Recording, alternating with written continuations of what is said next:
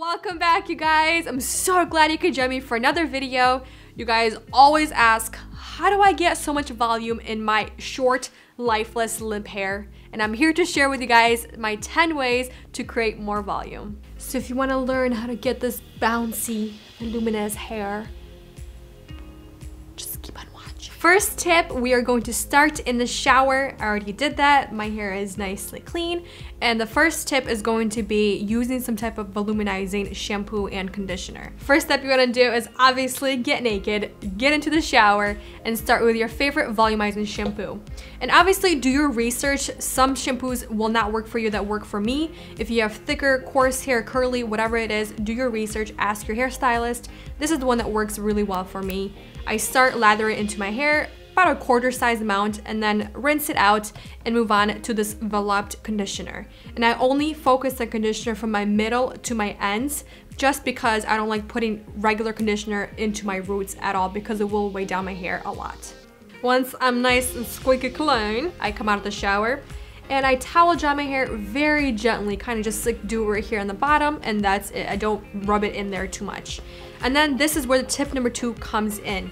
You want to invest into some kind of boost volumizing products. For example, there is mousse, there is mist sprays, there is sprays like thickening sprays like this.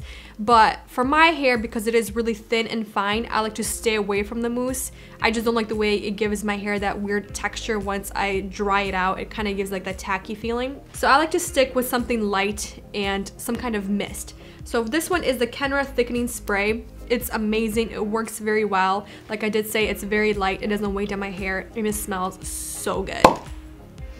Oh, it smells so good. It smells like a candy. Seriously, all these products make my hair smell amazing. I just kind of like sit there, sniff it. It smells like cotton candy, you guys.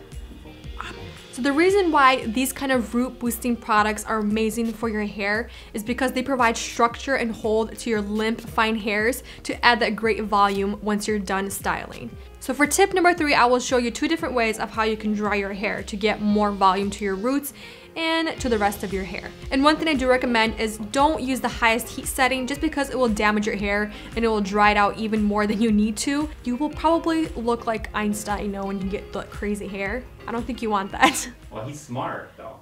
Yeah, but his hair was not pretty. So I recommend using the medium or the low heat setting. You think you're funny, don't you?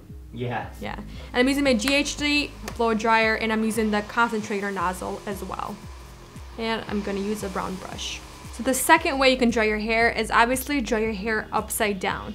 I like to dry it with a paddle brush, kind of just brush it towards the top or towards the bottom. When you dry your hair, it helps lift your roots away from your scalp and it sets it in place because of the heat.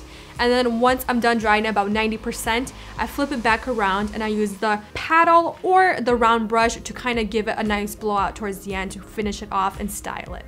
So once I get to the top, it's 90% dry. I actually start sectioning my hair from the very back, and I do section by section until I reach the front. So I pull this back and I make sure to blow dry my hair, get a paddle or a round brush, and I'd like to dry it like this, going towards the top and then rounding it out towards the back. And this just gives my hair so much volume and it gives it a beautiful blowout. Tip number 4 is to create a different parting line. So like I mentioned this many times, this is what really works for me and my hair is, let's say I part my hair usually on my left side or my right side. I will part it and dry it on the opposite side, and then I'll flip it back and style it that way, and it will give me instant volume. So for today, I will part my hair on my right side, so I'm gonna dry it on my left, all of it towards the right. All right, let's flip it to the other side. Let's go on the right side and flip it around. Do you guys see that? Works every time. Changing your parting line does really help to amplify the volume in your roots, just because if you are used to one side of your hair or even in the middle and then you switch it up, it does kind of reset your parting line. And if you do need extra help to hold the parting line in place, just spray a little hairspray. And also what helps to hold is heat. If you use a cooler setting or a warm setting to set it in place, it will stay there all day long. And concerning the parting line, I actually told my husband to try that because he's growing his hair on the very top and it was kind of limping to one side. So I told him, hey, try it out, do it on the other opposite side, dry it like that, and bring it back to the other side. He did it and was amazed. Never looks back. Tip number 5 is going to be focusing on hot rollers. Yes, hot rollers are pretty much old school, but I love them. They work awesome. They do wonders for my short limp hair, and I only focus on this top section here where I want the volume. Let me quickly turn these on, and I'm using the T3 hot rollers. They're expensive, but they're definitely worth the price. Great investment for your hair. They're awesome. Handle with caution, you guys. It's kind of hot. We'll wrap this around and down and clip. And you always want to roll away from your face to give as much volume as possible. So this is what I do. I have 2 on the top, smaller one, and a larger one in the back. 2 small and 2 big ones in the back. If you want extra hold for your volume, just add a little bit of hairspray to each section before you roll it, and then once you take it out, you'll have that extra hold that you're looking for. And for the next 20 minutes, I will probably be drinking my green smoothie from Panera Bread. It is delicious.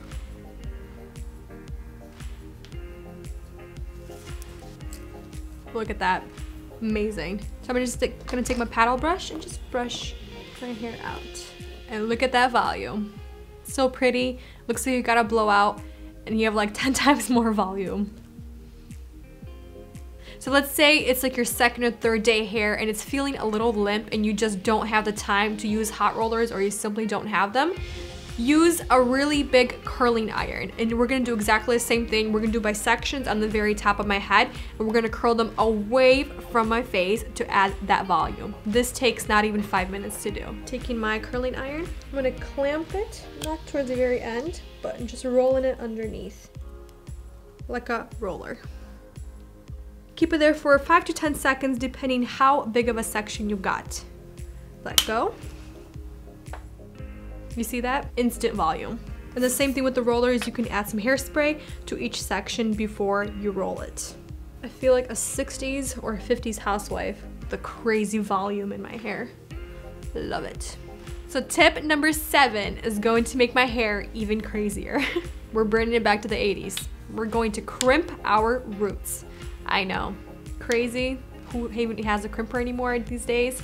But if you do and you like crimping your hair, or you like that texture it gives, do this. It's fast, it's easy. You only want to focus on your hair that's not on the top but underneath, like the second layer underneath your top hairs, because you don't want that crazy crimped root on the very top, unless you like that look. And plus, this is also really great for when you braid to give your hair extra texture. So if you want it hairy, there we go. I give it to you. Very hairy. So what it basically does is it gives your roots the illusion that you have a lot more hair just because of that crimping effect and texture. It's really great. It's really fast, easy. Like I said, it's beautiful for your braids as well. It gives it a lot of texture and volume. So tip number 8 is where I'm going to focus on the products that help finish styling your hair and give your hair extra volume and extra hold. The first one is a dry shampoo, and the one I'm loving is the Elizabeth & James Nirvana, the black version.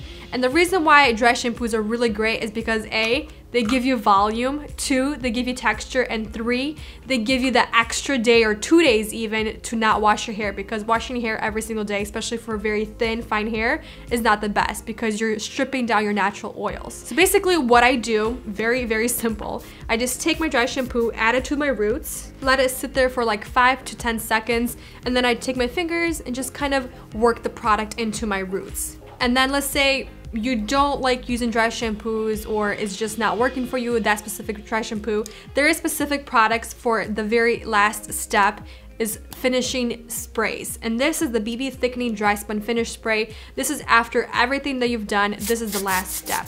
So what you wanna do is just take it to your roots, kind of like a dry shampoo. And this adds a lot of hold to my hair, a lot of volume, and it's just great. It works very well, especially in the humid heat here in Florida. If I feel like my hair kind of just like fell down, I'll take this again and it just does wonders. It is such a great product. So this brings me to tip number 9, backcombing, back brushing, or teasing your hair. I actually like to stay away from teasing my hair as much as possible, because the more you tease it, the more it gets tangled and it's very hard to kind of unravel it again. So I like to stick with backcombing or back brushing my hair. So what that is you take a paddle brush, any kind of size paddle brush would do, and you take your hair, take a section of hair, I like to brush it out first, and then very gently just backcomb your hair, just like that. Very gently backcomb it. So it's kind of like teasing, but it's a lot gentler. And then once I'm done, I kind of place it down and very gently just comb the very top. I can still run my hands through and it doesn't feel like a rat's nest in my hair. And it gives that beautiful volume and it gives it texture as well.